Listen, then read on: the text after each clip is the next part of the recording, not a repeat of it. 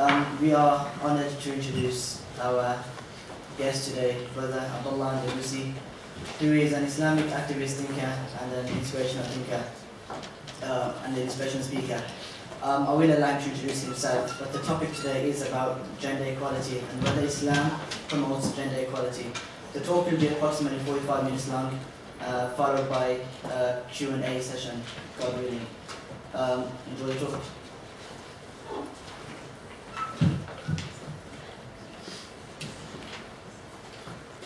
Short and sweet. Bismillah ar-Rahman ar-Rahim. Alhamdulillahi Rabbil Alameen. Salatu wassalam ala Kareem Muhammad wa ala alihi tayyibin wa sahbihi as-salihin. I greet you all the Islamic greetings of peace. Assalamu alaikum wa rahmatullahi wa barakatuh. May the peace and blessings of God be upon you all. Now the question is, does Islam promote gender equality?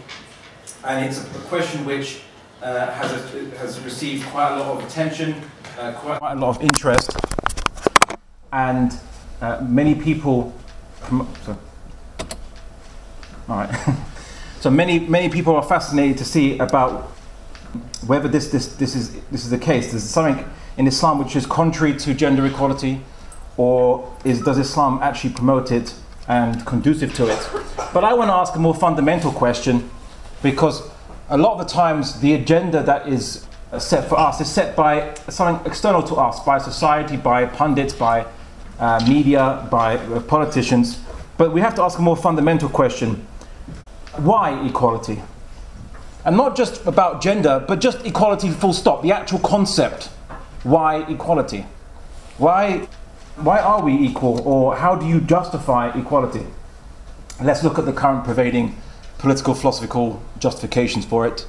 So they say we're equal, but for which basis do you justify human equality? It used to be based on the idea of natural rights, that we all, nature ordains that we are equal. Does nature ordain that we're equal? Does nature care about equality? If you look at nature, stronger animals, stronger beasts, stronger creatures devour or show no little sympathy for lesser or weaker beasts if their interests are challenged. We see this in monkeys, we see this in apes, we see this in ants, we see this in almost every animal species there is. Nature doesn't seem to care about equality. If you are stronger, more intelligent, more resistant to disease, more resistant to things like cancer, or you age better, you have a natural advantage, you will survive longer, you will have your progeny will be most likely to be more successful, and you'll have more of progeny than any rival. So nature doesn't really care about equality.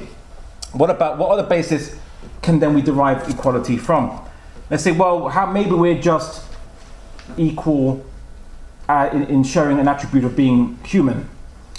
But this is an arbitrary attribute, because I could say that we're all equal to the chairs we sit on because we share the common attribute of matter, and the chair has the same attribute, even organic matter as well. It's made from wood, right? So even organic matter. So why this particular attribute we're singling out and saying we're equal in sharing an attribute, and the attribute itself isn't equal? How would you define even humans? Would be a good discussion. Would you say that a human being is someone that has intelligence? Or what if there's a people who don't have intelligence? Are they not equal then, and not deserving of your respect? Some people say that, some liberal philosophers will say that, as a matter of dogma or blind faith, that there is something intrinsic in us which is human, deserves equal respect, and is inalienable, cannot be taken away from us regardless. And I say, okay, so let's take one particular right they say we all equally have access to, which is the right to freedom. All right, the right not to be stuck in a cage, in essence. Let's take that example. So, we have this right. Why? Because we're human. That's how the argument goes. So then, why are there criminals in prison? Are they not human? Have they ceased being human beings? And if their right to freedom is connected to just them being humans, and they haven't ceased to be human, then why lock them in cages and prisons? Surely then it would contradict their right to equality, equal treatment to humans who are not locked in cages. So this is the current dilemma of secular, mostly Western philosophers to produce any justification for the concept of equality. And many philosophers have noticed this. Louis Poyman, who wrote Are Humans Equal? A Critique of Contemporary Egalitarianism. He said, if we are to accept the empirical reality of people and their differences, there should be a presumption of inequality rather than the presumption of equality upon which so many political philosophers depend. Hunter Baker, a political scientist, he said, if we are equal, it is almost surely in the sense that we are equal before God, because we are equal in virtually no other way. So there is no other justification from a secular or a materialistic basis to say that we're equal. The Greeks had the concept of isonomia, which is, I suppose, identical before the law.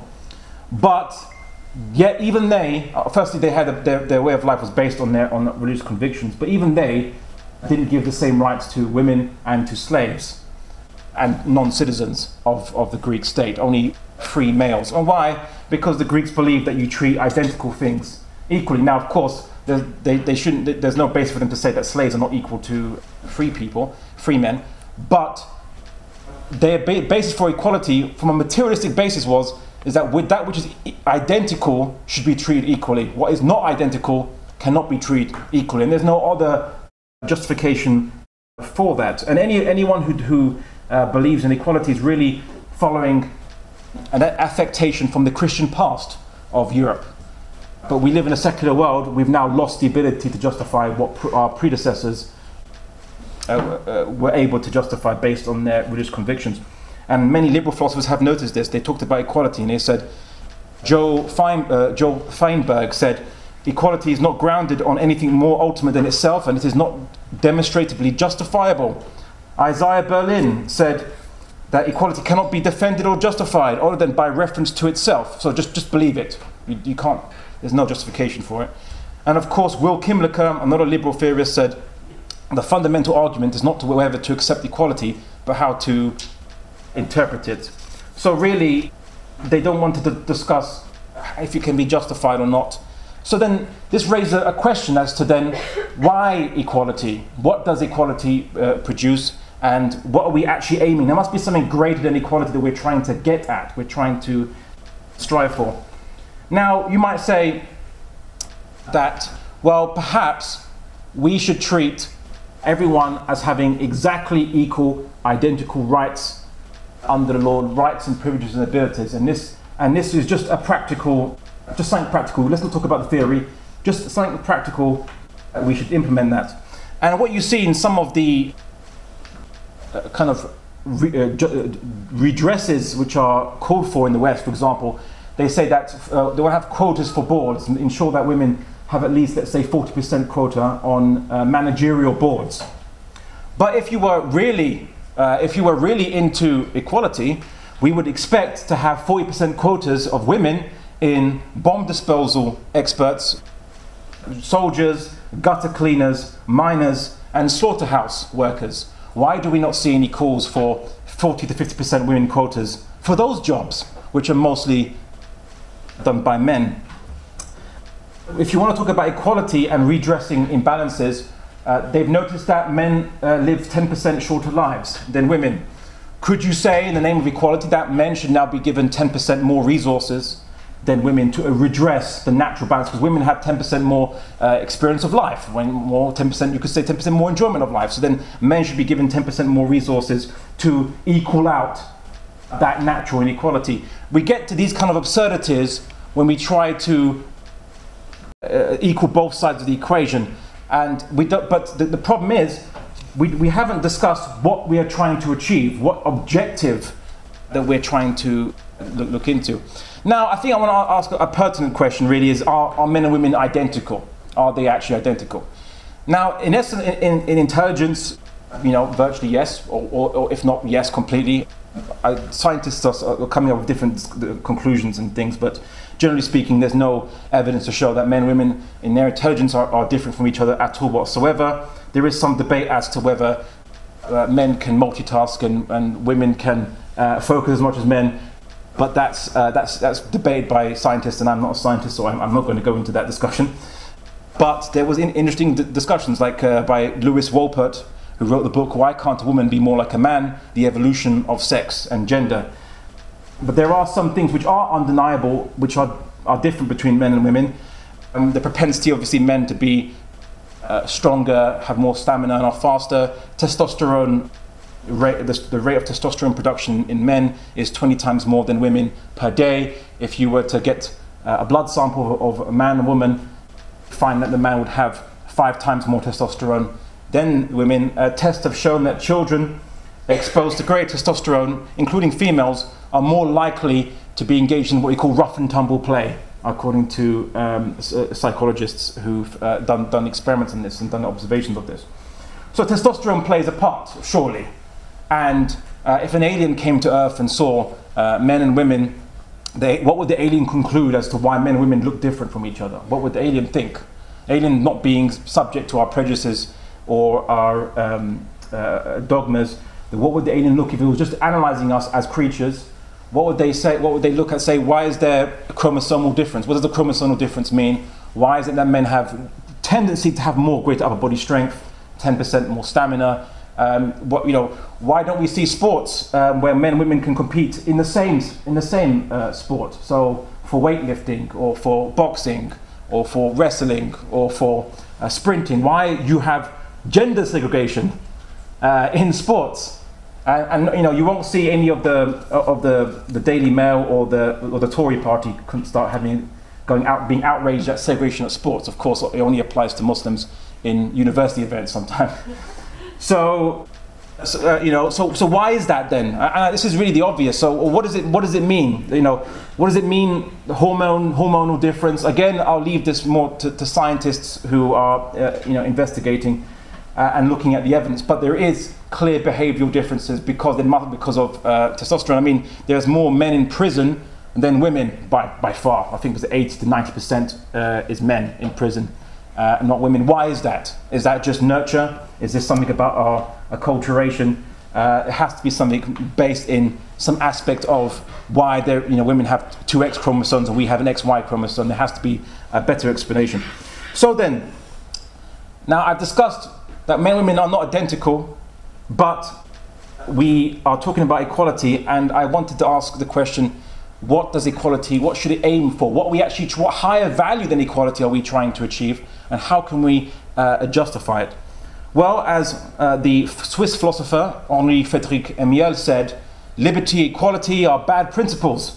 The only true principle for humanity is justice, and justice to the feeble is protection and kindness. And what the Quran says regarding the whole purpose of revelation of messengers coming down to mankind is elaborated in this verse of Quran. We believe God says, we sent our messengers with clear signs and sent down with them the book and the measure or the balance in order to establish justice amongst the people. So the higher ideal is justice, and justice is giving people what they need, what they deserve. This is what Islam does. So in Islam, if criminals are punished and other people are not punished, or people who are not criminals are not punished, we don't say this is an inequality with treating people who are both human. We say the criminals who commit an act of crime deserve the punishment, and those who do not deserve that. And this is where justice it would be more consistent than merely saying equality. Now, how does the Quran talk about the value of men and women in the eyes of God? Well, the Quran says very clearly in Surah Al-Imran, it says, God is saying, do not waste the deed of any doer among you, any male or female. The one of you is as the other. So in the eyes of God, men and women are intrinsically or essentially equal in the eyes of God. But we also see this also in regards to race. So we see the Prophet Muhammad sallallahu alaihi wasallam said, "O people, your God is one, your father is one," referring to Adam alayhi salam. No preference of an Arab, neither over a non-Arab, nor of a non-Arab over an Arab, or red over black, or black over red, except for the most righteous. Verily, the most honored of you is the most righteous. So we all start out fundamentally equal, but those who rise up in ranks over others is based purely on your morality, on your virtue, how you choose to be, how you choose to act will raise your rank. And the great thing about that is we all have equal access to equal capability to be righteous or not righteous.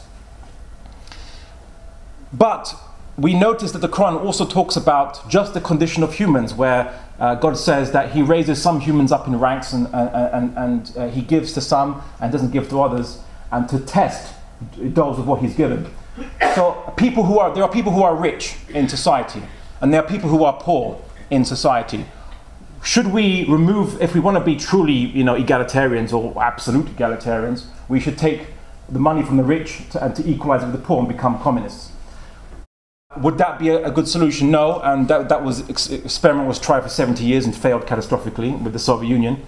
However, what Islam views the purpose of why there are people who are rich or people who are more healthier than others, our understanding of this is not that God is capricious or He's unjust. But what the Quran says is that when God gives something to some people, either a blessing of some kind, equal to that or commensurate to that, there is an equal responsibility that goes along with it. So a rich person on the Day of Judgment will have to account for what they did with their money, and did they spend it on the poor? Did they help people with what they were given? And it will be harder for a rich person to get into paradise than a poor person, because they have more things they have to be accountable for.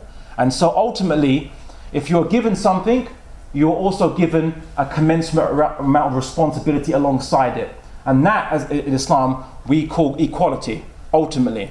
I'll just give an example. So we're not allowed to carry around, let's say, guns in the society. In London, in England we're not, in America you are, but in England you're not allowed to carry around guns. So if you were to see a policeman on the streets carrying around a pistol or a gun, as we see in some places around London, I don't know about Leicester, but you probably saw a few of them at some point, would we say that's not fair? How comes they get to carry around guns and we don't get to carry around guns? That's not fair. Why do they get that privilege? But we wouldn't say it was a privilege. Why? Because we expect the police to put their lives on the line lest some criminal comes out and they have to stop that criminal and protect the rest of society. So they're given the ability to carry the gun, but at the same time they have to put their life on the line to protect those who don't have guns. So we're not saying, so no one will ever say the police there's an inequality between the police and the general public, because alongside the police's privileges, they also have a commensurate amount of responsibilities that we don't have. Commensurate amount of responsibilities, and this is what Islam considers to be equality, overall equality. But first, I want to talk about, and it's a very big misconception, obviously, is what are the rights of women in Islam? Because this topic is related to. No one came in to this lecture thinking, I've heard so many bad things about men not having enough rights in Islam compared to women, so I want to see what this topic is going to answer. Probably no one thought that, unless you're a men's rights activist. So let me describe a bit more about what Islam gives women and their rights to defeat some misconceptions, because currently I want to try to contextualize what I've said. So what rights do women give? And these are rights, most of these rights women never had prior to Islam, especially in the Arabian Peninsula. So unlike what happened in the West and up until I think just last century, where they had this concept called couverture, which was basically women couldn't own property, their husbands owned their property and were even legally liable for them. So women were deprived of of their own responsibilities towards their own property.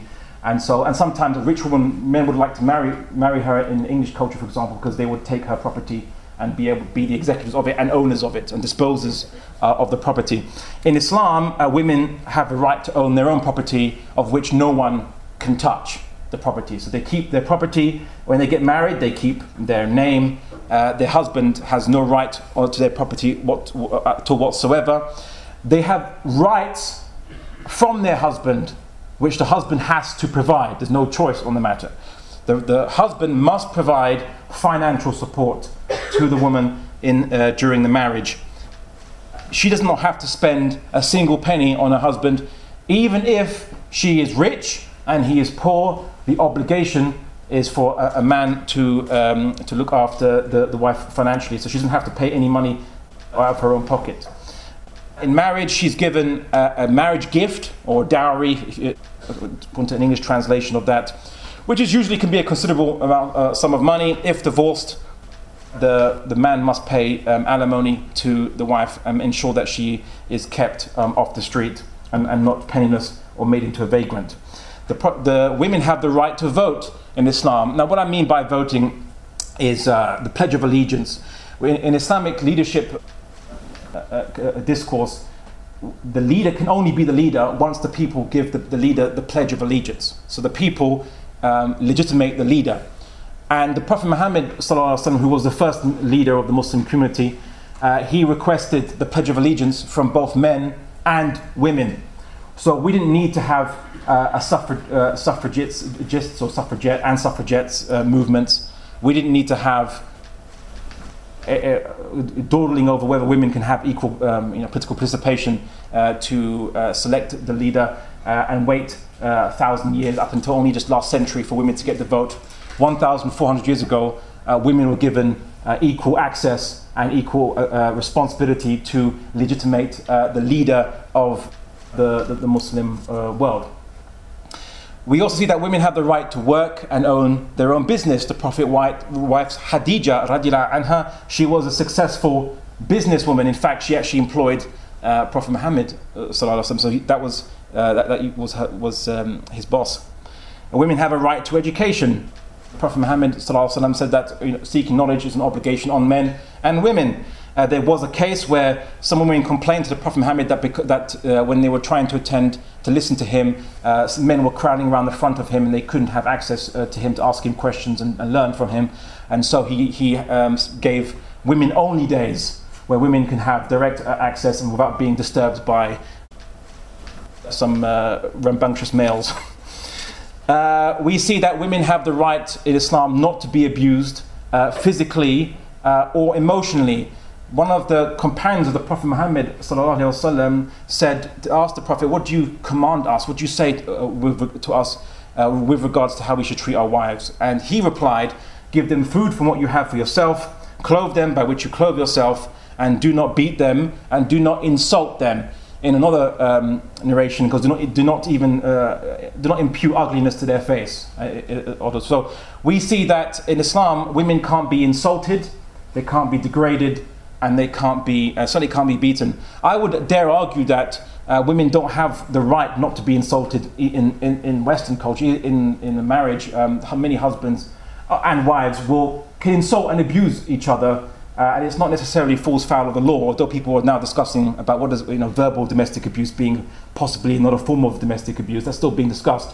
But we say that it is wrong for even the first insult to be uttered from the mouth. That is wrong, and we stop it. We nip it in the bud. So a woman has a right not to be insulted and to be protected from verbal abuse as well as physical abuse. Women have the right to choose who she marries in Islam. So we see there was a case where the Prophet Muhammad was approached by a woman who said that her father had coerced her into marrying a gentleman, and so the Prophet said, "Well, do you want me to dissolve the marriage?" And she said, "No, I actually quite like him, but it's for the principle." So, and many other narrations that reiterate the same. In Islam, women have the right to her husband's time, affection, and sexual satisfaction by law. So a husband can't abscond or neglect his wife. In the West, under the law system, which is based on individualism, where you're all individuals, you can do what you want. You don't have to have any responsibilities to your wife if you're a guy. You can go out with your mates, you can ignore her, you can come home, not even speak to her, and that's not against the law, that's not wrong, apparently, in the Western legal system. But in Islam, the woman can take her husband to court and demand those rights. Because this is the thing though, Islam understands that we're human beings. Human beings need things from each other. We are social creatures. We're not individuals or autonomous islands that don't have any interaction with anyone else, and we're just happy when we're by ourselves. If that's the case, go live in a desert island and see how happy you'll be with no humans around you. Right? As human beings, we need reciprocal relationships with each other. So Islam isn't individualist or believes in autonomy, because humans are not autonomous, full stop, even by nature. If no one taught you how to even speak a language, you would never develop it spontaneously. And right now, there's amongst anthropologists and sociologists, they're still wondering how language first came about, because humans don't seem to be able to generate it. They have to be taught it, and they can't generate it spontaneously. This is still a big discussion. So women have the right to, obviously, dignity and respect. And if the husband is negligent in any of his obligations, if he is rebellious to his obligations towards her, he can take her to court. So she can take him to court, and he can get punished. So this is the rights that women have in Islam, which I dare say don't exist to the full extent in the Western legal system. This is what we consider to be rights. Now, I suppose if a men's rights activist guy was here in the audience, or girl, there are women men's rights activists too, they'd probably argue now that Islam is against men's sexual autonomy because it forces men to satisfy the needs of their wife. Because for them, them and feminists, they're opposite number, they are individualists. And so individuals, they believe, should not be compelled to do anything. They exist for themselves. In Islam, we believe that we exist for God, and in doing so, we exist to serve each other, because we're a species. We're not just an individual. Now, Islamic society throughout history saw great women businessmen, great women leaders, great women scholars, jurisprudence. The modern university, as we'd understand it, was actually set up by a wealthy female businesswoman in Morocco, in modern-day Morocco, 1,000 years ago. We see that the scholar Sheikh Akram Nadari, who looked through historical documents, and he found 8,000 female scholars from the early times of Islam, these were Islamic scholars. Jurisprudence, 8,000. Reason why he said he stopped at 8,000 because it was just too much, and so he just had to, he had to publish his book by a deadline. So he capped at 8,000 and didn't continue documenting, but he documented 8,000 scholars before he had to stop, and so on. So in Islam, we don't see that women have a deficiency of intellect at all. There was, in the time of Caliph Omar was a companion of the Prophet Muhammad sallallahu alaihi wasallam, and then succeeded him in leadership after Abu Bakr as the head of the Muslim world. And he had an advisor, a political advisor, advising him on political strategy and with dealing with people's needs, and it was a woman. He also employed a street judge, not to be confused with Judge Dredd, the Islamic concept of street judge, but street judge who would go to marketplaces, ensure that people weren't cheating each other, weren't being deceptive, and the street judge was a woman. So Caliph Omar, and this is all in 7th century. Right, this is not last century, or this is 7th century. We had women being judges, women being scholars. Some of the greatest Islamic scholars from history, like Imam Abu Hanifa, Imam Malik, Imam Shafi, even Imam Bukhari, were all students at one point in time of female scholars. So they were students learning from women scholars. So we didn't have this rule that firstly, we don't have a clergy, and secondly, we don't have a clergy, and we don't have a restriction on women from attaining positions or teaching about Islamic knowledge. In fact, it's 40% of narrations about the Prophet Muhammad's life in Sunni narrations are narrated by a woman, which is Aisha radiallahu anha, which was one of the Prophet's wives. So in Islam, women can work. Women actually can even join the army voluntarily. Obviously, for men, being a reservist is obligatory in Islam. But for women, they can voluntarily join the army. We saw women who were voluntarily joining naval forces. Women can be, I said, positions of political consultation, judges, scholars. So in Islam, we didn't have any restriction on women education, women entrepreneurship. But I would say more importantly, gender just really wasn't an issue. in the West, we're so fixated by gender. We group people into so many different categories. We even have categories for race, the black community and the white community, as if your color of your skin somehow affects your culture. Or even sexual preference, where they say that this is the gay community. I say, how does your sexual preference create an entire culture? You know, we categorize humans into these groups, and we try to say this group has to have also bits of power of this or that. In Islam, it was irrelevant. We transcended this groupism or identification groups, or identification politics, which is commonplace this day. And it didn't matter. If you were a scholar and you met the grade, you were a scholar regardless of your skin color, regardless of your gender. It was just irrelevant. Didn't even consider it. No one complained that Umar had a female street judge or a female who was advising him. No one cared. It was not, as long as she was doing her job, it was not an issue. So we completely transcended sexism. This is actually a problem which happened in the West. Now, but where there are differences or functional considerations is actually just related to the private sphere, not the public sphere. And the private sphere is the family. The fundamental unit of society in the Muslim political philosophy is family, not individuals and not the community. Communists will say the society is the fundamental unit of society. Liberalism, or political individualism, if you want to call it like that, believes individuals are the fundamental unit of society. But in Islam, we consider it to be the family is the fundamental unit of society. The family gave birth to you. An individual, you didn't give birth to yourself as individuals. You came from families. Your families nurtured you. It's the first support mechanism that most of us had. It's what taught us language, what taught us morals, and what nurtured us. It's the family. So then really what Islam tries to do is it takes the differences between men and women and tries to produce a symbiotic relationship to create an efficient family structure which is fair to all and involves reciprocal relationships, because I said we're social creatures. We're not autonomous individuals as liberalism would have it. So what does the Quran say about the matter of the family? Well, first and foremost, the Quran says that men are the protectors and maintainers of women, because God has made one of them to excel the other. So people translate that as maybe like physical strength and so on, and because they spend to support them from their means. So men support and maintain women and protect women. There must be some reason why men are physically stronger than women, why nature, evolution, if you believe, or whatever you want to believe, why the basis for made men different to women.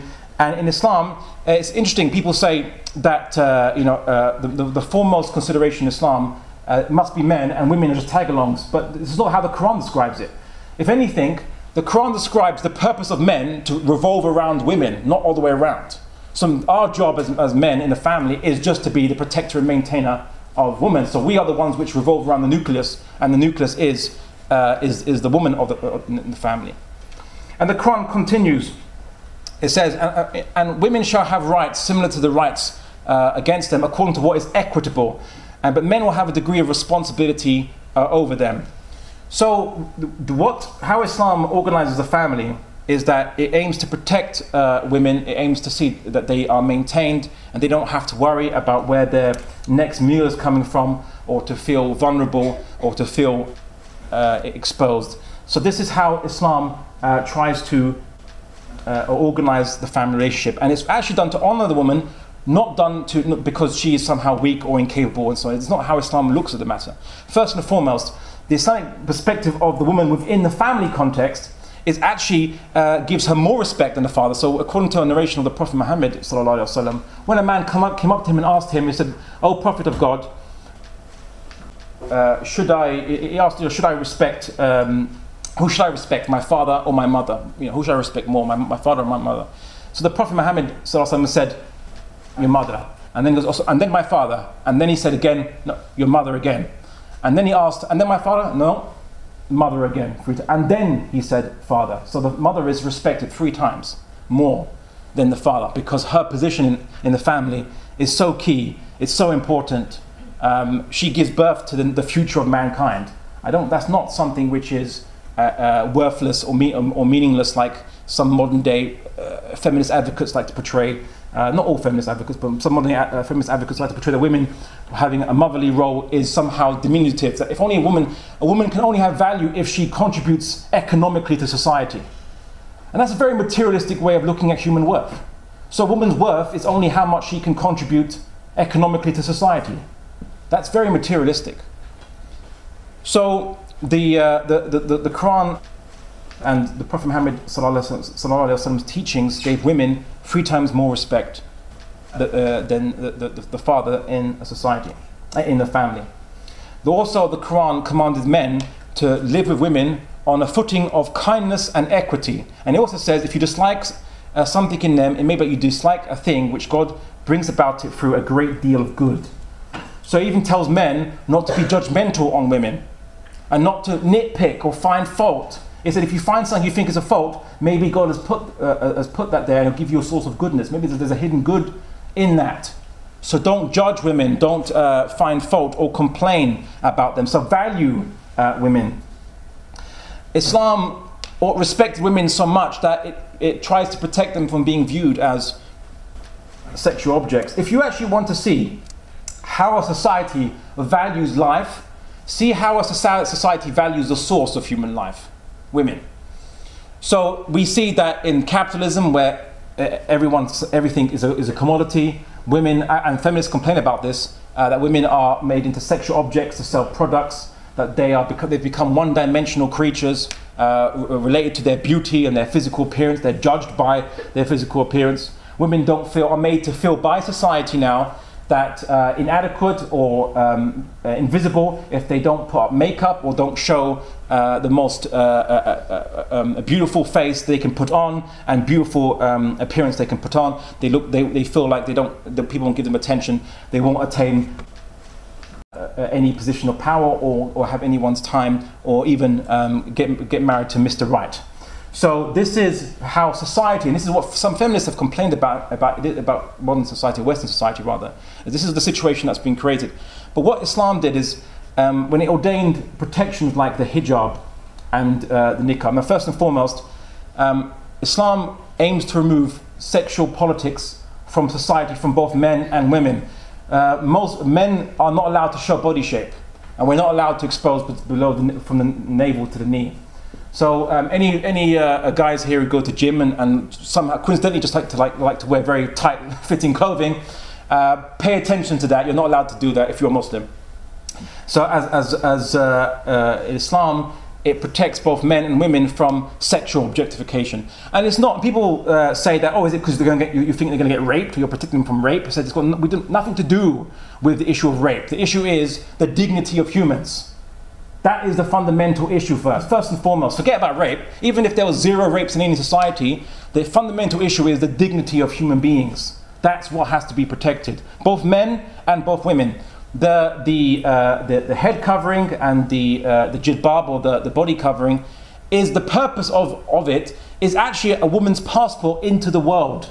It's her passport. It's her ability to go outside and pursue what she wants professionally, educationally, in a respectful manner, without being accosted or viewed in a certain way or judged on her appearance at all whatsoever. We remove the issue of appearance from society and instead replace it with only valuing with the content of people's hearts and the content of their characters. That's the purpose of hijab. You'll also see that in Western society, when you see obviously women on the streets who are being told by fashion magazines and pressured by billboards and adverts to look a certain way, that this causes a lot of trouble just between women. So women become envious or jealous of each other they judge each other by looks themselves. So women will judge themselves by looks, judge each other by looks. So now that women actually now degrade them, are robbed of dignity even from how they look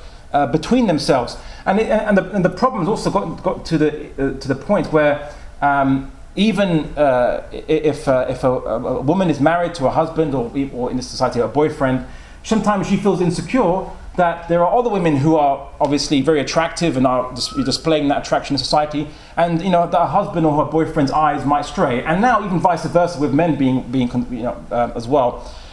is that a society whereby humans can live cohesively, can live in a sense of peace and tranquility, when we're all competing with each other to outdo each other, to be more attractive than each other, to attract attention away from other people's spouses? This is not conducive to, I just think, any kind of peaceful or enlightened society. That's the point. So Islam tries to dignify humans by removing these social compulsions for beauty. And what we've seen that in the West there are some very horrific practices which are done, which are now are totally legal.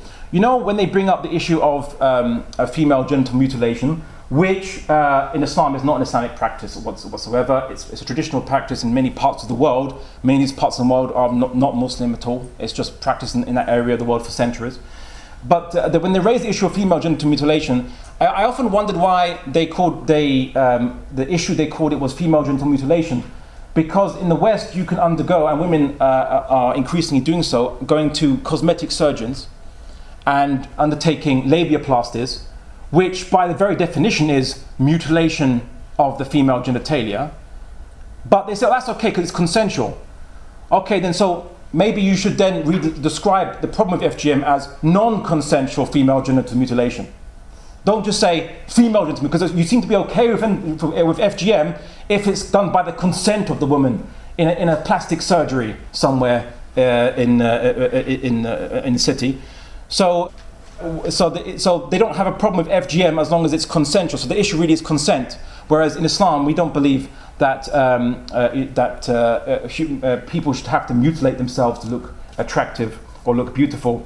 We don't believe that, and we try to eliminate social compulsion for women to look a certain way, like airbrushed models in a picture, such as women are forced now, in some cases they feel they have the need to be anorexic. Bulimia is on the rise. We see that people inject collagen or Botox, which I believe is derived from botulism, which is some kind of which is very nasty if you think about it. Just to get the inflammation of the lips. I view these as mutilations of women, and it was mutilations induced by social pressure and social compulsion. I think that's a kind of oppression on women. I think that's a kind of forcing them to look a certain way in order to get some kind of attention or elevation in that society. So the hijab and jilbab is actually there to liberate women from these very very social forces, and eliminate sexual tension from society, sexual politics from society. Because you don't go out into society for intercourse or sex, you go out into society to work, to study. You don't go out, sexual intercourse happens in the privacy of your own home. So why are we bringing sexual politics out into the wider society? Now, people might say that, well, why is it that women have to cover more of their body than men? This is an argument they bring, saying, isn't this an inequality? Is this unfair? But the argument is very simple, is that anatomically speaking, obviously there's more, women have more anatomically related reproductive matters upon them compared to men, which is that's just the nature of it. But what you'll also find in even in Western systems, they also give differential rights based on biology as well. I'll give you one example. So one example I like to cite is it is said that men and women have equal reproductive rights. And what you'll find with many feminist advocates is they'll talk about women's reproductive rights. And usually the right to abortion, they say, right to abortion. So they have reproductive rights. The right to abort their fetus or to see it to term. But a simple question, do men have equal reproductive rights to women? Do we believe in equality in this matter? And they'll say, okay, yes, they do. Okay, so if a man, obviously he has intercourse with a woman, she's pregnant, he wants to see his fetus to term, she doesn't want to see the fetus to term, she wants to abort it. Will the man's rights, equal rights to reproduction, be respected or have any say in the matter? No. So whether she wants to terminate or see it to term, he'll have no say in it.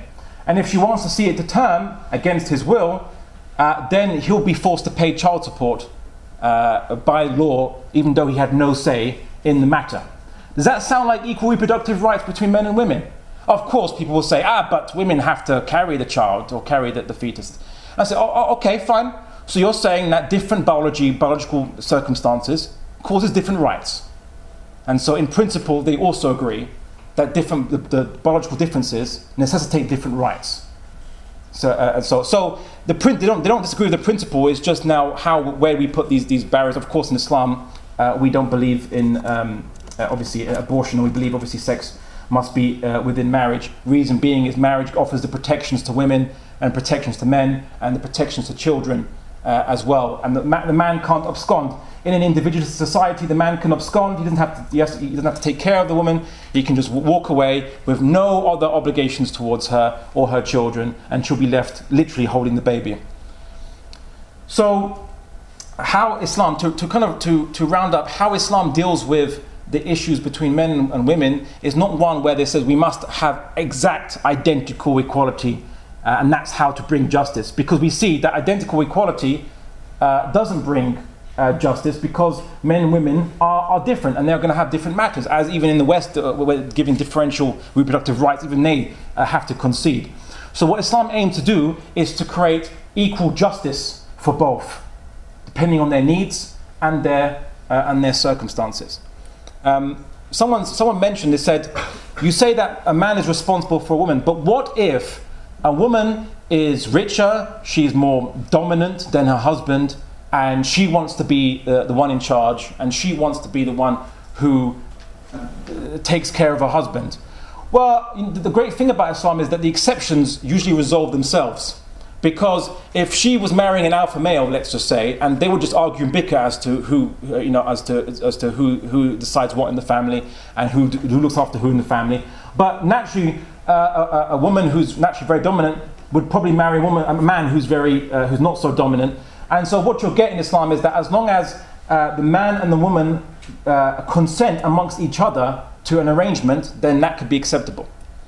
So as long as there's consent on both sides. So for example, a woman can choose not to insist that her husband support her voluntarily. She can voluntarily decide not to request her right from her husband to financially support her if she's rich or whatever, or what have you. And that will be the case. The husband, won't be punished if he stays at home and looks after the kids and the woman goes out to work, as long as it's consensual between the two of them. So the exceptions usually resolve themselves. But the guided framework is for people who want to have what is now called a traditional marriage, whereby they want to be looked after by their husband, they want to be protected, and they want to ensure that their husband gives them the needs that they deserve as human beings. And so the standard marriage is given as not just a guideline as well, but as a fundamental protection. And how Islam. Why Islam we never faced this problem, the battle of the sexes, which you saw in the last century and probably still ongoing. If you listen to the discussions between the MRAs and the feminists, the battle of the sexes, where everyone's now fighting each other for their needs, and they're fighting each other. And the problem is, of course, that under individualism, no one has obligations towards each other. All right. So how do we resolve this when what you're fighting for, you're actually fighting for to be treated in a nice way, but all the law looks at is not to treat each other in a bad way, but you don't have to treat each other nicely. There's no obligation. What Islam did is it removed the power from the men, it removed the power from the women, and gave it to God, and gave it to Islam. And Islam gives justice to both men and women. So what is there isn't any one group over another, but rather there is both groups cooperating with each other for a greater good, which is more important and sovereign than any other group's interests and ideas. And what we see, what the Quran says, it says that the believers, men and women, are friends one of the other. They enjoin what is right and they forbid what is wrong, and they establish worship and pay charity, and they obey God and His Messenger, and for these God will have mercy on them. And this is how Islam brings justice to both, by ensuring that both submit to justice. Thank you.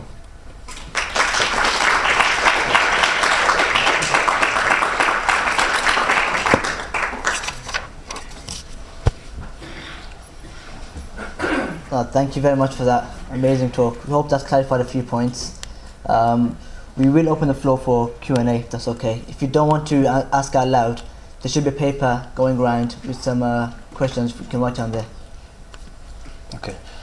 Questions, comments, or criticisms. I also welcome criticism. So please, if I've said something that strongly outraged you, please feel free to voice it, and we can have a discussion. I'll let you come back You, sister.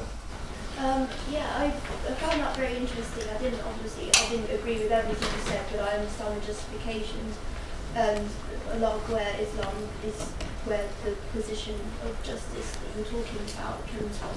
But one of the things I don't think you spoke about was the things that a lot of people pick up on is the fact of Muhammad having so many wives, and the fact that in Islam is it allowed to have many wives? What do you think this says about gender equality in Islam?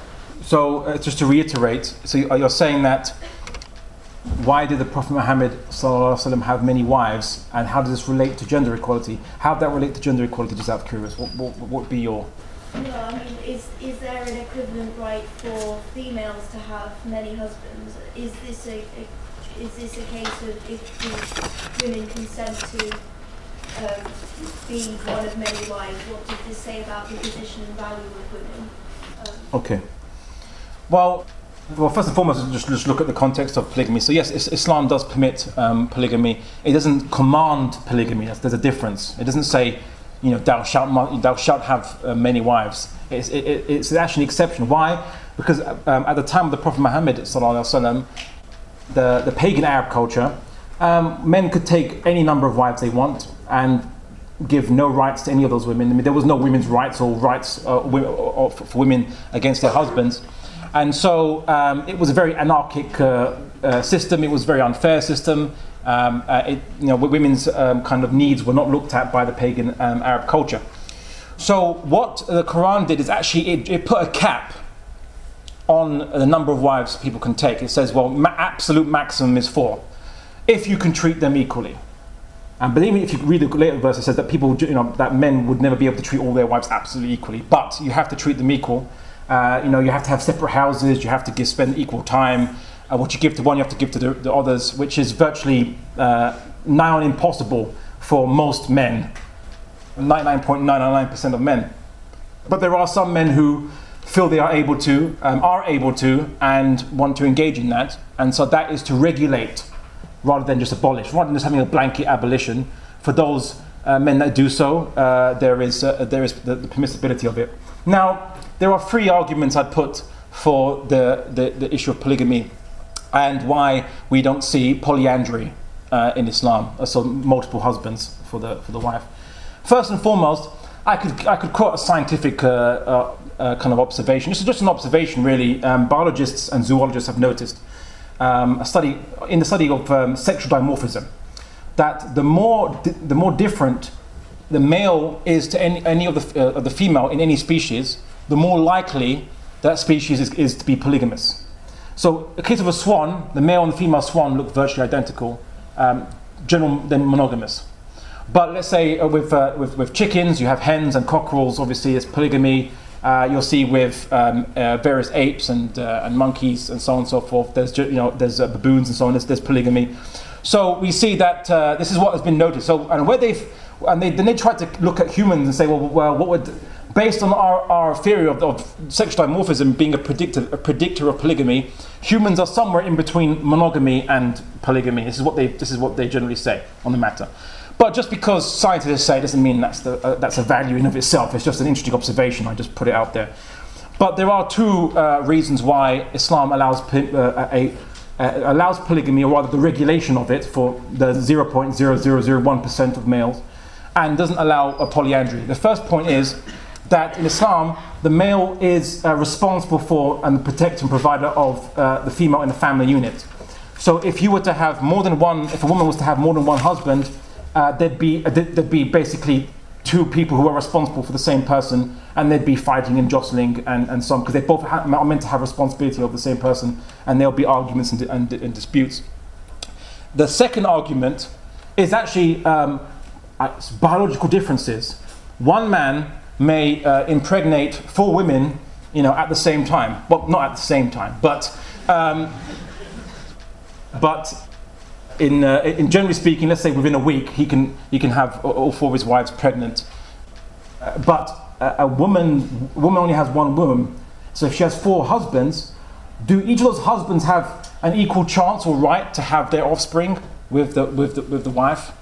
Maybe one husband's more virile than the other husband, or that, you know, their gametes are stronger, and one husband's progeny will predominate over another. So all the husbands won't have an equal right or to have equal chance to have their progeny. Whereas what they've seen with a man that has multiple wives is that they produce really large families. It doesn't seem to inhibit the women's chances to get pregnant just because she's sharing the same man. Whereas it will certainly inhibit a man's chances to have his offspring if he has to share that one womb with other men. So biological differences, I would say, would seem to be would necessitate differences in that matter. So that would be the argument why Islam would prohibit polyandry but not polygamy. And polygamy is regulated, not encouraged in Islam. But as for the Prophet Muhammad sallallahu alaihi wasallam having multiple wives, which is what you mentioned originally, well, if you actually saw, many of these women were widows and were very old women, and he married them. A lot of them were connected to the heads of tribes, and the Prophet Muhammad would marry a woman of a noble into a tribe to unite the tribe with him. So much like how, I suppose, how everyone really kind of back then would intermarry to create unity, but he would intermarry these women who weren't you know, very young women or so on. These were, you know, most of them were war widows, and they were generally very 30s, 40s, and so on, so sometimes 50s. So it wasn't for any kind of physical desire. I'm gonna marry many women just to have a harem of young virile women. No, it was actually to create unity between the tribes. So that would be the cause of why the Prophet Muhammad sallallahu alaihi wasallam had more than 4 wives in that case. Any other questions, comments, or criticisms? You, sister. You just mentioned hijab, but you didn't explain what's hijab exactly. And I think because now it's very debatable topic, or what's the hijab and jalabi as well. The jilbab, or the head. Yeah. Okay, well, the precise form of the clothing can vary depending on the culture of any people who are Muslim, but rather the clothing has to achieve 2 objectives, which are not really debated amongst classical scholars, amongst the companions of the Prophet, or even in the narrations of the Prophet Muhammad himself or the Quran. And really, it is that the head is covered, the bosom is covered, and the body shape is covered. So is there anything to support that the hair is covering and shape is covering? Well, okay. Well, yes, there is the verse dealing with. Sorry. And very specific. There's mentioned in Quran specifically.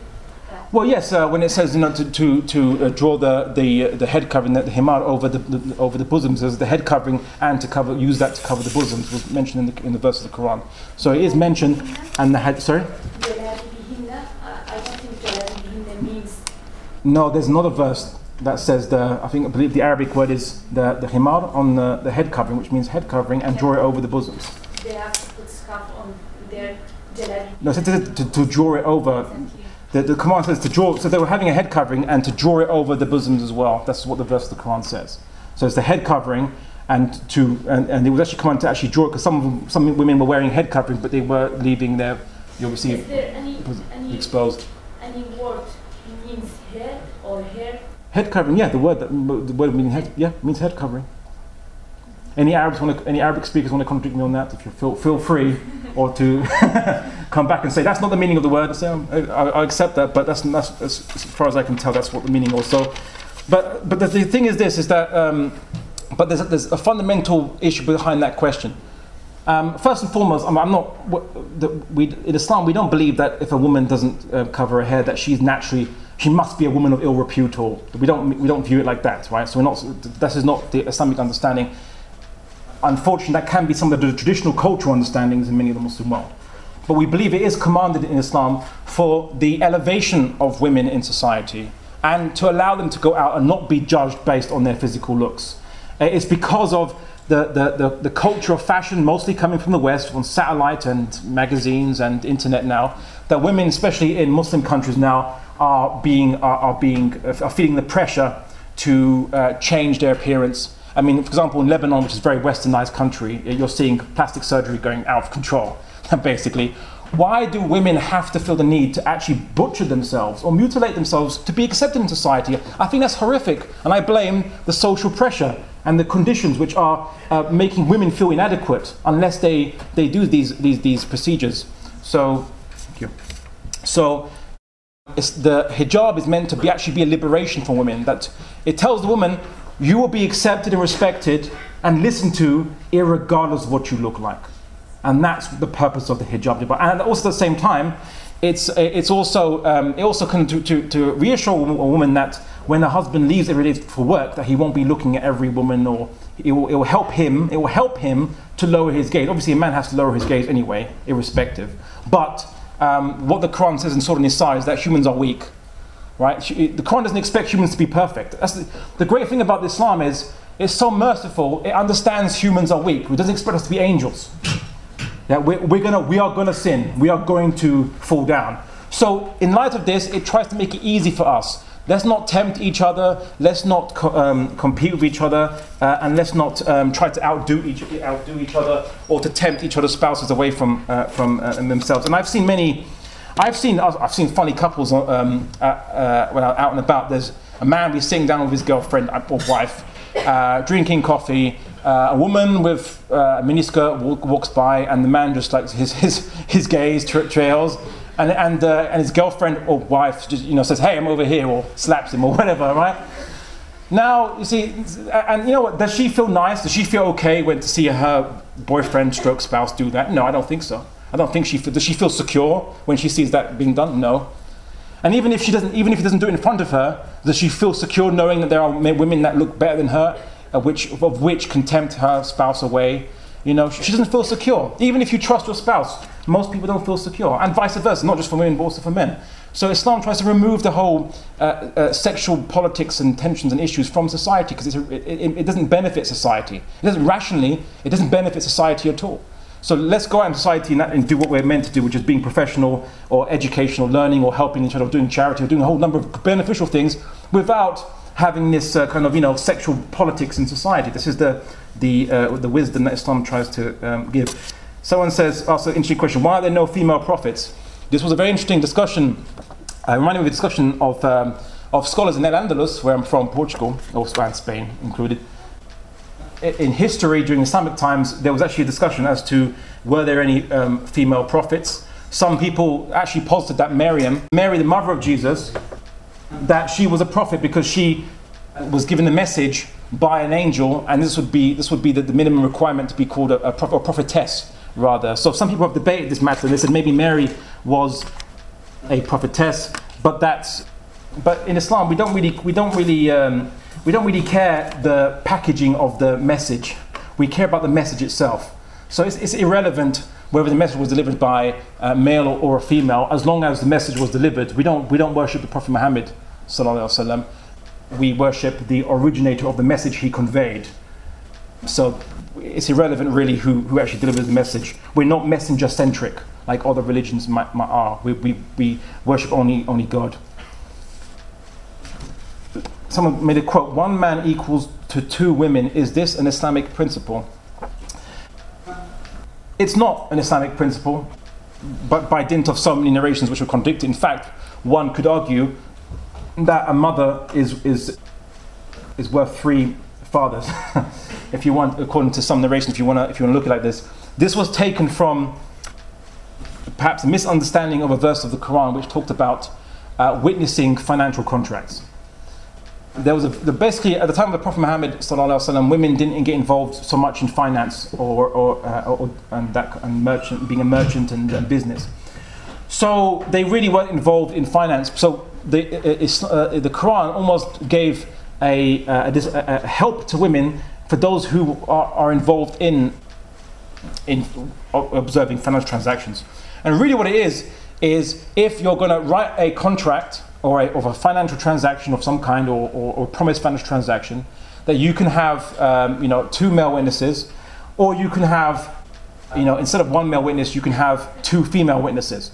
And then he explained in the Quran why two female witnesses, because if there's any dispute about this contract and someone, you have to recall your witnesses. It says that the woman can give her testimony, and her colleague can remind her if she makes a mistake.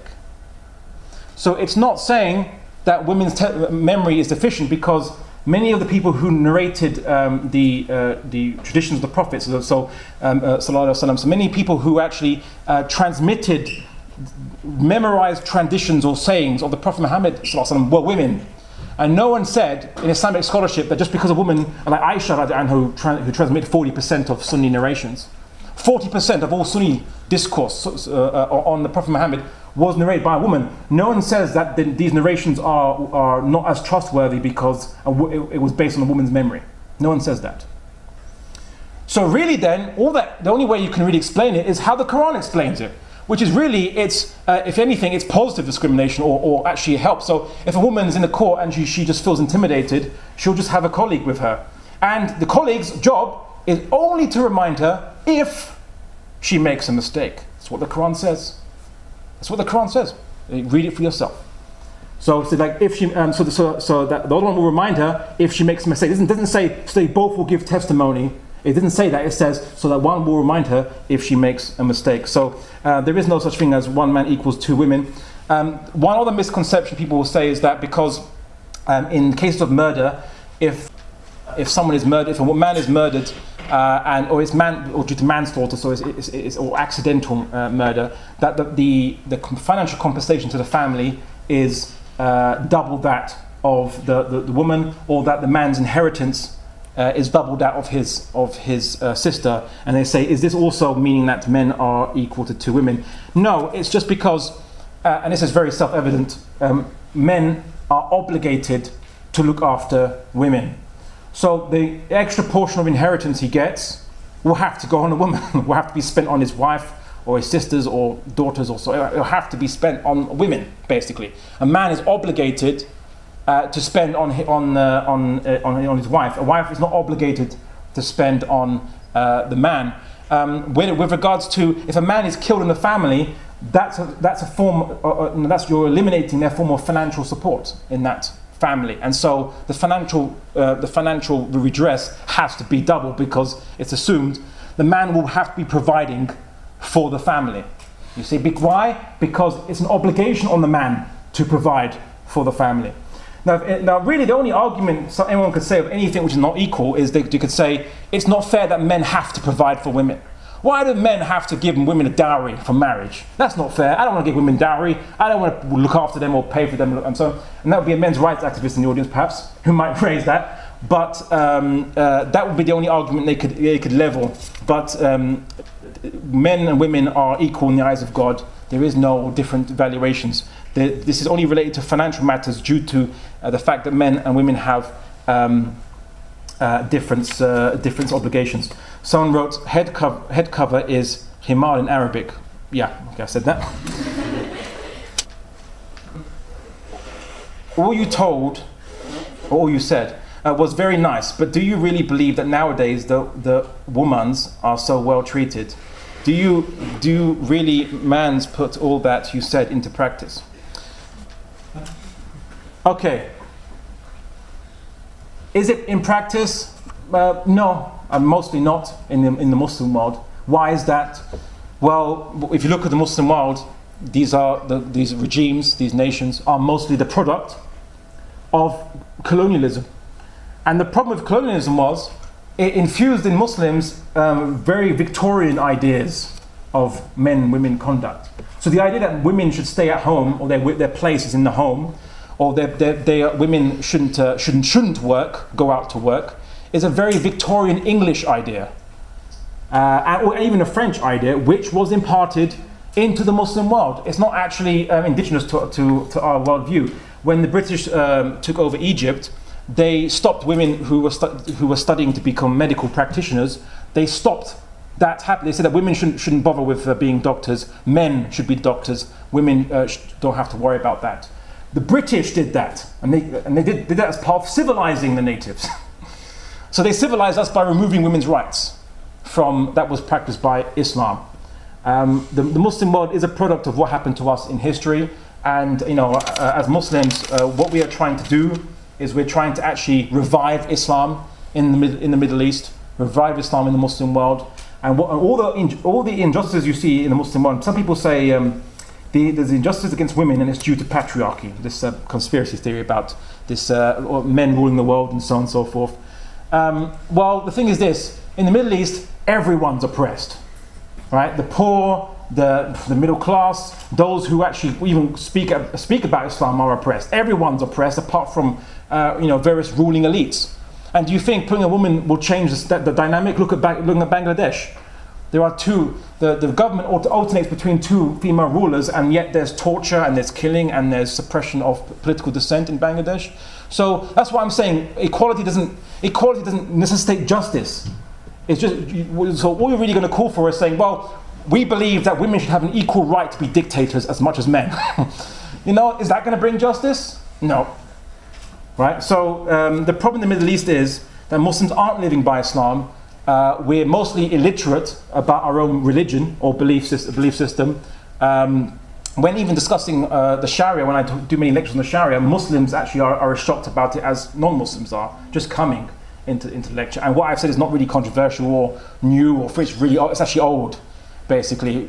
So and what's interesting was in the time of the 18th century, a few people from Britain could travel around the world, and many well-to-do women travelled to Ottoman areas, Ottoman Turkey. And what they were absolutely shocked when they were writing about, they were absolutely shocked. They were shocked to see that women were business owners, and they were patrons of hospitals and institutions of learning. And they even remarked that they've never seen any place in the world where women are as happy or have as much rights as in Ottoman Turkey, Ottoman Caliphate. Right, the Ottoman Caliphate. So this was in the 18th century. It wasn't that too long ago. So Islam gave women rights, and under traditional Islamic beliefs, women were given justice. But now, in secular regimes like Egypt, obviously Iraq, under Saddam Hussein, Syria, Bashar al-Assad, Algeria, I'd even say Saudi Arabia is also a secular regime, a monarchy, constitutional monarchy. That's not an Islamic system. Under these un-Islamic secular regimes, you're seeing oppression of women. You're seeing oppression of minorities. The Christians are being oppressed. I would say that they are being oppressed. The Yazidis got kicked out. The Christians have been kicked out in many places after colonialism, after secularism. You saw people fighting each other. Even in other places where it's not predominantly Muslim, like India, Hindus and Muslims live and Christians, who those who converted, live side by side for centuries. After colonialism, there's now the rise of fascist groups and of marginalization of minorities and oppression and many problems in secular, the democratic India. So colonialism didn't really do any favors for the Muslim world, and I would argue that what Muslims follow now is a post-colonialized, Victorian-influenced understanding of their culture, and they're completely illiterate as to what Islam says, and they certainly don't follow it. And the problem is getting them to actually follow it and to intellectually revive and rediscover their religion. Question, if you want to. Why two women witnesses? I think I mentioned that. Why do women get less inheritance compared to men? Okay, I think I mentioned that. You said that differences in Sharia pertaining to men and women are restricted to the private sphere, but there are rulings against women becoming qadis. Well, tell that to Caliph Umar. Or becoming soldiers. No, women can join the army. Women joined the army at the time of the Prophet Muhammad sallallahu alaihi wasallam. Do you say that this is not a valid ruling? If it is a valid ruling, then don't the differences extend to the public sphere too? The obligation of men to be in the army or be reservists is certainly something beyond the private sphere, yes. But women aren't restricted from joining the army. Women can join the army, and at the time of the Prophet Muhammad sallallahu alaihi wasallam, we have narrations where a woman goes to the Prophet and asks him to join the fighting forces, and she is allowed to do so. And again, women being judges at the time of Caliph Umar, I already mentioned that example. So are these valid rulings? Rulings. Are you saying that rulings from some modern day scholars? I would really take some of what I've heard from modern day scholars with a pinch of salt. and pepper. Why, classical scholars had a much better understanding. Why can women not be leaders in Islam of a country and nation? Okay, this is an interesting question. So why can't women not be leaders? You mean the caliph, basically? Why can't women be the caliph of Muslim society? Well, there's a very basic reason for this. The caliph is not, the position is not a right. Like, no one has a right to be the caliph. No one has, it's not a privileged position anyway. There's no perks in it. There's no extra money in it. In fact, you're accounted for what you do as the leader. You'll be accounted by the subjects for what you do. There is no perks you get with it, with being the caliph. You can't decide what the law is because the law is set out in the Sharia. And if you have to consult scholars, of which some of the scholars can be women, of course, who will say what the strongest opinion is, and the leader just has to execute the rules. He doesn't have a choice to say, as a male, I'm gonna make laws to benefit the male population. No, you can't do that in Islam, because we don't segregate the population into male and female in that sense. To make them interest groups that have to be that can have equal access to the same power structure. We don't have that sexist dynamic in our society. So then, if the caliph is not a right, I mean, you can't put yourself up to be the caliph, right? The Prophet Muhammad ﷺ said, anyone who asks for power, shouldn't get it or doesn't deserve it, depending on how you translate it. So a person cannot ask to be a leader. You can't ask people to vote for you in Islam. The leader is really just the extension or the extrapolation of the military duty. The whole point of the caliph, his point of the caliph is to be the commander-in-chief of the military forces, of which men are obliged to be reservists. The caliph is chosen by a council, by the people and so on, to undertake that role. Now, in that sense, it's not a privilege to undertake that role. It's not a right that belongs to anyone. In fact, it's actually an imposed role. People were made caliphs against their will. They didn't want to be the caliph. You must be the caliph. And this is the situation. So, in Islam, really, it's just that the caliph is really an extrapolation of the military obligation of men to be the protectors of society. That's really what it is. I suppose in one way it's kind of commensurate to the Roman idea of the magister, the magister, which was a person selected in times of conflict to be the head, the military chief, commander-in-chief, and who would basically defend. And we see the Prophet Muhammad described the caliph as the shield of the people, behind which the people fight and protect themselves.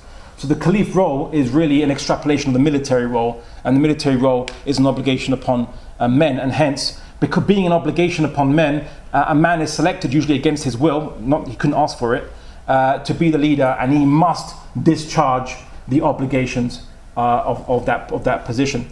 Now, because you can't ask, because it's an obligation upon men, it's viewed as a burden, not as a privilege.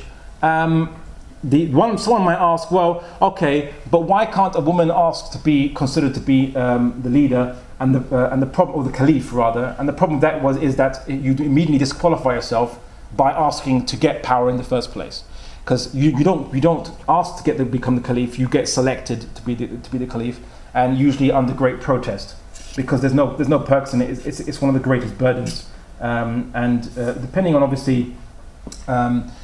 I suppose how you might view it, you could also view it as, what right do we have to impose the burden of becoming the supreme military leader, which must go to war to women against their will? When it's not an obligation for women to be part of the army. Whereas because all men are reservists, they are the pool of which you can select an appropriate candidate from, and they can't select themselves. So it's actually a burden role, not a privilege role. Power is not a privilege in Islam. It's not a right. It's a burden, and you'll be given it probably against your will, because you won't really covet it. And the leader has to give justice to all people, not just to their interest group or their racial group or their national group or their gender group. And that kind of gender politics has identity politics has caused the problems in the Middle East, where you'll see different tribes or sects or races fighting each other for a stake in power and deciding what happens in power. Whereas in Islam, the caliph is not the sovereign, he's not the king, he's only the executor. He has no choice in what laws to make. He's only there to discharge the duty and even put his life on the line to defend the Muslim community. So that's the issue. It's not that it's differential rights, because there is no right to be the caliph in Islam, or it's certainly not a privilege. What rights do women have in terms of housework and taking care of the family or the husband? So what rights do women have? Well, I mean, there's no actually express obligation in Islam to say that the woman must look after the house, clean the house, and mend the clothing. We actually know that the Prophet Muhammad ﷺ himself mended his own clothes and helped his wives cleaning the house. So there's no obligation in of itself that says, women, thou shalt clean the house or iron the shirts, right? You won't find that in Islam. But what the rights that the husband has with regards to the woman, and I mentioned today already the rights the woman has over her husband, so there's also commensurate rights on the side. In that sense, the man has the right to be obviously respected by his wife, and to have responsibility, and obviously she should facilitate or grant his reasonable requests. And one of the rights she has is that she can't be overburdened by her husband's requests. So if the husband makes requests more than she can facilitate, then she can ask for example, a housemaid, and he has to provide it, a housemaid. So any one of you who are any one of you who are budding husbands, don't make too much requests from your wife, otherwise you're going to have to pay for a housemaid. So yeah, and of course the other rights are, of course, that the woman must be provided. Okay, so I will. So the woman must be provided with the same quality of clothing, not necessarily the same clothing as her husband, and eat from the same and have the same kind of quality of food. So basically, the husband can't say, I'm obliged to provide for you food. Here's some gruel, and I'll have a nice roast beef dinner. No, she has a right to share equally with what he has and what he enjoys from his own property. I'll take a question from the audience now, because I think I've read most of the papers here. So any questions, comments, or criticisms, or what people wanting to come back on what anything I've said? You, sister at the back. You mentioned earlier that women obviously are allowed to work. Yeah. And I've read somewhere that they're not allowed to travel without a male guardian. So why is that? Okay, so you've read that women are allowed to travel without a male guardian. It's usually a long distance, so like traveling halfway around the world unescorted or alone, and it's just more for issues of protection rather than that the chaperone is going to make sure that she's not doesn't do infidelity or anything. It's not the reason. The reason is just to ensure that she's secure by some means. People have discussed obviously modern transport such as planes and trains, which will get you to long distances in very quick time. And in essence, as long as the woman is protected or her security is guaranteed, that's really what the purpose is to ensure that her security is guaranteed wherever she goes. You hear obviously stories of unaccompanied women who go halfway across the world and have an experience really bad things happen to them. And it's just Islam doesn't want to see that happen obviously to women. So women's security is paramount, and it just has to be guaranteed so that she's not molested, or something, God forbid, nasty happens to her when she goes halfway across the world by herself to a place which she's not familiar with, or so on. So it's nothing to do with the inferiority of women. In fact, it's because women are valued that the security is considered to be more paramount than male security. So women's security is more important than even man's security. Man, you take care of yourself, But for women, we have to guarantee that she's safe and secure to travel and so on. And she could be traveling for business or traveling for whatever purposes she travels for, but it's just to maintain her security or ensure that she's okay. You, madam. From what you were telling us, it sounded like the Quran is very gender considerate, right? But then you just admitted before that there is actually a mismatch with what it's saying and what's actually happening in many countries. So my question would be, what did you suggest that could be changed to diminish that gap, among other things, because that's also causing a lot of strong not racism, but like prejudice against Muslim people, even in Western societies. Regardless of the gender, there is this mental image that is extremely diminishing, or that goes against with this information that you just gave us about the Quran. Okay. Well, some of the problems are. Thank you. Some of the problems that we see again are due to. I mean, okay, to say it's cultural. The question is obviously where did that culture come from, and it either came from pre-Islamic culture or from post-colonial culture, which was mostly borrowed from. Well, at the time of colonization, was mostly the Victorian culture and understanding. And if anyone who studies Victorian understanding of men and women's relations will know that a lot of what the Muslims do are very familiar with what the Victorians did, because the Muslims looked up to the Victorians as the colonialists as the superior moral power, and they emulated what the Victorians. So women under Victorian times were considered to be fragile, weak, and must be looked after because this and even considered not. I mean, they couldn't own property, and the man had full control over the wife. So the Muslims looked up to this superior colonizing power and just emulated what they observed. So unfortunately, a lot of the problems in the Muslim world are due to us emulating Europeans 100 years ago. Can you make the final question, please? Final question, okay. So how to deal with it? Well, you know, when people think of, let's say, Sharia, they think, oh, women's education stops. On the Sharia, women's education stops.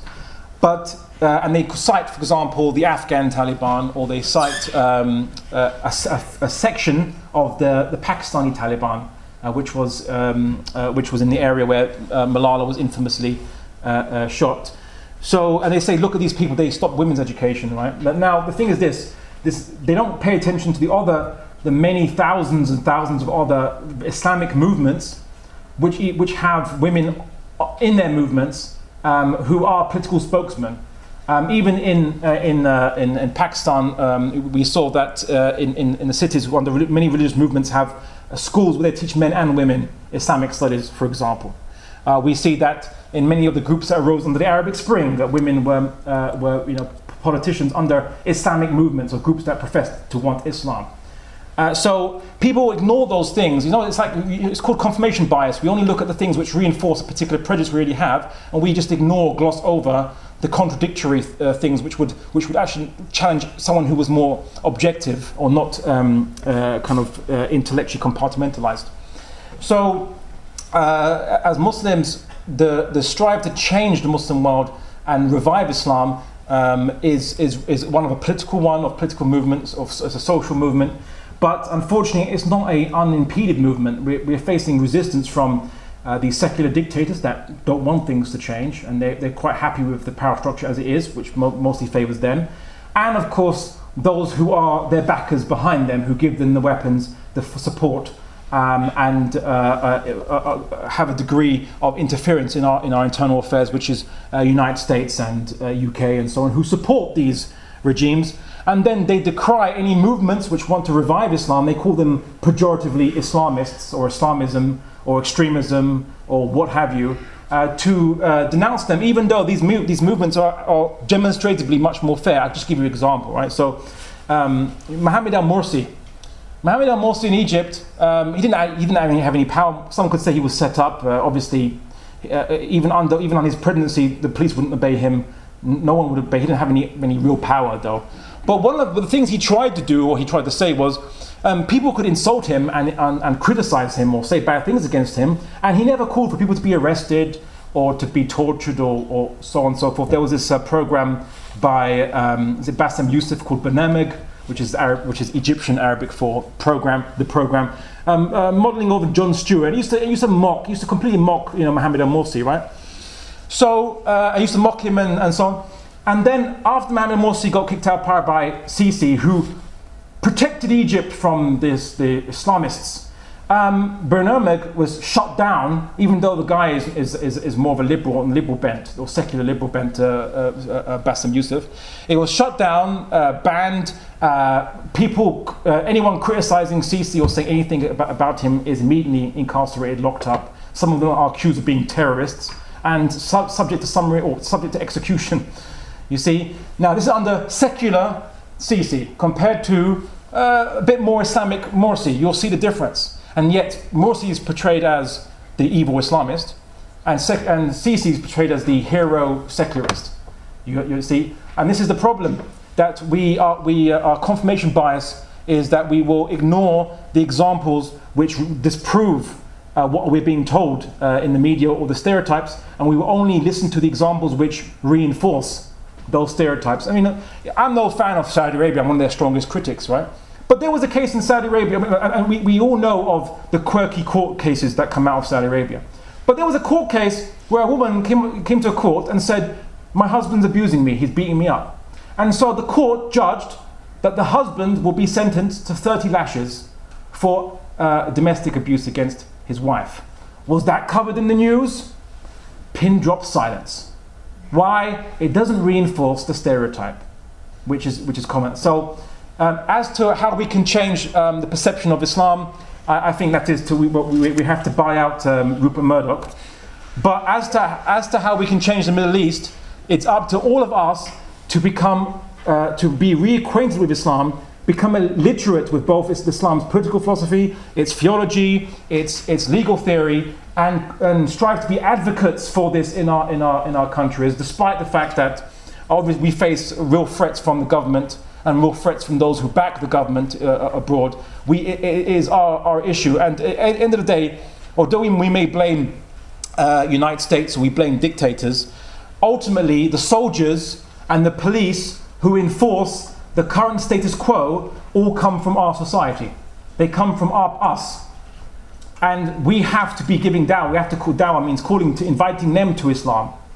You know, because these dictators wouldn't be able to do what they did or do without soldiers willing to obey their orders or believing they are legitimate authorities. So as Muslims, and I point to the Muslims here, it's your responsibility to go and spread the understanding of Islam and invite the soldiers, the police, and all those who have power to Islam, and then naturally, then the leader will be accounted. Some leaders might even change their mind because everyone around them is changing their mind, and they will be brought back to Islam, and we can establish justice in the Muslim world and be a good example, like we were in the past, when Western journalists or Western writers would go in the 18th century to the Muslim world and be so amazed about how liberated women were and how much justice there was for women. And they were shocked, and they said there is nowhere else on this earth that the women are as happy or as free as they are under the Ottoman Caliphate.